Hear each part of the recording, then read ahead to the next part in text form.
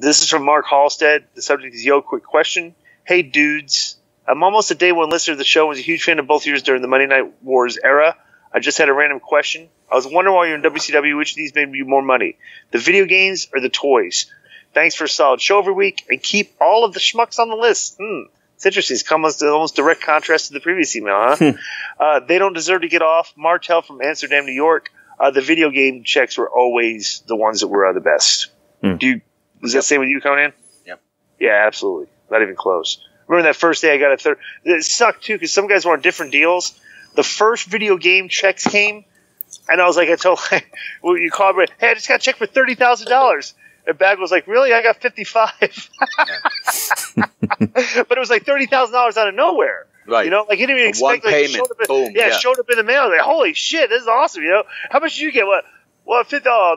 All of a sudden it sucked because, like, you didn't make as much as the other, right?